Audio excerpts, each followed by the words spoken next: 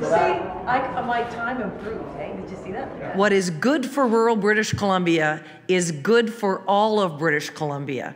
This is where the bulk of our wealth comes from.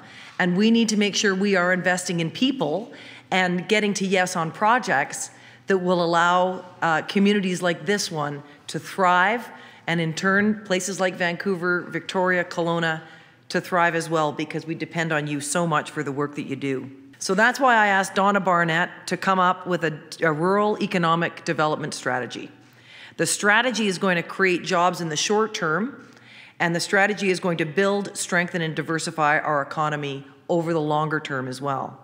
Across the province, the investments that we're making in this rural development plan are expected to support up to 26,600 direct and indirect jobs.